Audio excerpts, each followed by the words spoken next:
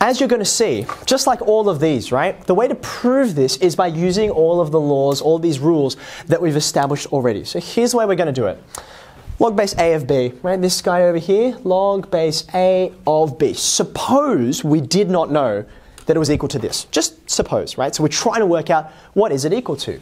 I'm just going to give it a name. I'm going to call it K, right? Like so. So I'm just going to give that a new name. And then what can I do with this? Well, you know how you went from here, an exponential equation, and you rewrote that same equation as a log equation, right? That's something that you did. I can do the same thing but in reverse over here, right? This is currently a log equation. How would you rewrite this as an exponential equation? Have a think about how you did it before. There's a base here. What does it become in the new equation? Think back to how we did it. The base here becomes the base in the new equation, yeah? I'm going to have a power because I'm about to write an exponential equation. Where does the power come from? It's K. Very good. See how this 0, right, snuck over to the opposite side? Well, this is sneaking up into the power, like so. What's that equal to? That's B, right? That's the only number that I have left. It's got to be equal to something, okay? So I pulled the argument out. It's over on the right-hand side now. Now here I'm going to pull a bit of a rabbit out of a hat, okay? You see how I'm trying to get to this, right? I'm trying to get some common log base, right? So what I'm going to do is, see how this is an equation? I can do the same thing to both sides and it will stay equal. Do you agree with that? So long as I do the same thing to both sides. Here's what I'm going to do. Take logs of both sides. This is my new base that I'm introducing. If I took log on this side, I'm going to take log on this side. Are you okay with that? Like I did the same. It's like adding 2 to both sides or dividing both sides by 5. I just took logs of both sides. So far so good? Okay, now we're very, very close. I wonder if like the jigsaw pieces are connecting in your brain yet. Which law, I've got it on the board, you got it on your page. Which law can I use now to simplify this? Have a look at it. How can I simplify this thing? I can use this last one, right? The power law, right? This power up here, where can it go? I can take this and write it, see where I had it before? I can write it out the front. Do you see that? Okay, so I'm going to switch this guy out the front like so.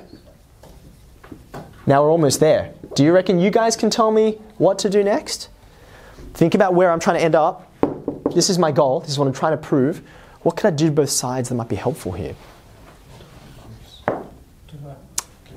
I can divide. What can I divide both sides by? I'll divide both sides by this guy. You see that? You see how that's supposed to be on my denominator over here? So I'm going to divide both sides by log base x of a. That leaves what on the left-hand side? K, very good, just by itself. Over here, I've got that fraction, that exact fraction, right? Log base x of b, log base x of a. There's only one last thing to do. What was k in the beginning? Like I introduced that, right? It's this guy. That's what we began with. That thing that I didn't know what it was equal to. Well, now I do know what it's equal to. That log base a of b is this, which is our familiar law which we stated before. But now you know why. Okay? So the key part, if you want to highlight this for yourself, the key part is this one here. See here? You had to use this law that we established earlier. And the rest of it, it's just a bit of sort of rearrangement with your algebra. Okay? So these are your laws and how to use them. But I want to do one last thing. Do we have time? Yeah, we do. Okay. I don't want you to just know the laws. I want you to feel that they are true. So I brought a little prop with me. Okay. It's before you ask, Ray, it's not what you think it is. Can I ask you, underneath where you've written all of those rules, can I just ask you to write a pair of equations for me? This pair of equations.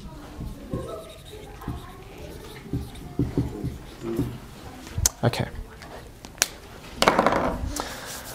I'm going to pull this over here so you guys cannot quite see. It's on the inside, that'll do. All right. Okay, do you have that pair of equations? Just the numbers up here, the ones I've written in red? Yep. Okay, here's what I want to try and do. I want to take all of this algebraic soup and try and turn it into a metaphor in your head that I hope actually makes sense of what's going on. Okay? Can you look at these two red equations, the ones that I just asked you to write down? These are the same sets of numbers, yeah? 2, 5, 32.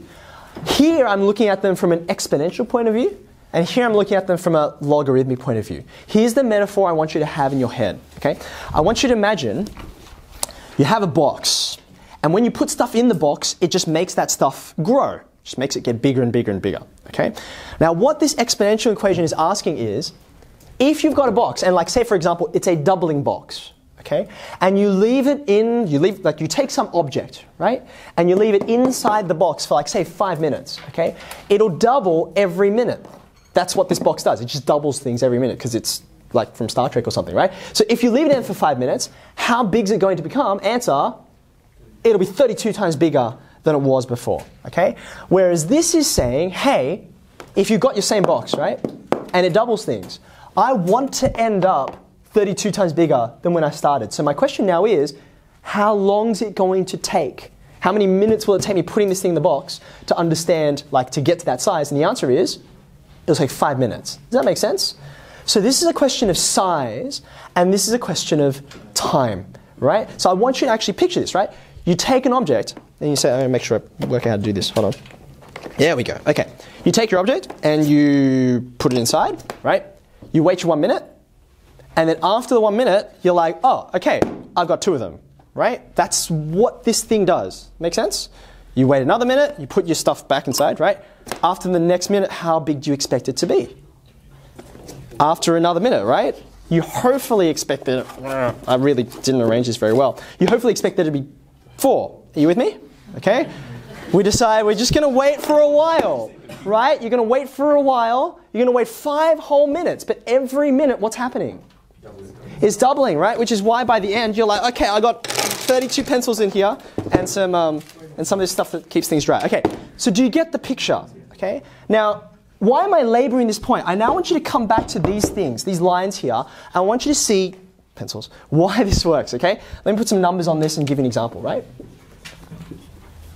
Just think about this for a second. I know you already know what it's equal to, but I want you to think about it in terms of this, right?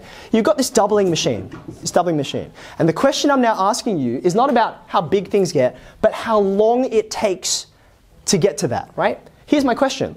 How long does it take you to be, well, what you started with, your original size? How long does that take you in the machine? It doesn't take you any time at all. You're already that size. Does that make sense? So it takes you 0 time to get there. Okay? How long does it take you in your doubling machine to get to double your size? 1 minute. It takes you 1 minute, right? Because that's what it does. Every time unit, it will double. Okay? Think about this. If you have your doubling machine, right? And you waited some amount of time until you were like, say, 4 times bigger. Yeah? And then you waited a bit longer until you were, for example, 8 times bigger, and you did those in sequence. This time plus this time. How much bigger are you going to be by the end? You grew 4 times bigger in the first instance, and then you put you're like, needs longer, right? So you put it in, it got 8 times bigger again. So now at the end, how much bigger is it? It's 32 times bigger, right? It's that amount of time. Are you with me? That's how many minutes? 2 minutes? That's how many minutes? 3 minutes, and this is the 5 that you determined. Are you with me? Okay. Now let me really push on you. Okay. Think about this. I haven't written this as a rule, but if you're thinking with me and you understand the metaphor, you'll get it, right? I've got my doubling machine. Now my question is, how long until I'm half the size I am now? How long until I'm half the size I am now? This thing doubles every minute that you wait, right? So if I go into the future, what's happening? I'm just getting more and more of these things, right? They're getting bigger, right? So if you want to get smaller, you don't go into the future, do you? When were you smaller? Answer, in the past, before this actually started, right? So think about how we can use our rules here, okay? Log base 2, I can write this as 2 to the power of what? What is a half? It's 2 to the power of... Think. Go all the way back. Say it again, sorry? -1. Do you agree? Right? Negative indices mean you get a fraction, right? But look, isn't this, where have I written it? Isn't this situation, right? You see I've got a power there? What can I do with that -1? Where can it go?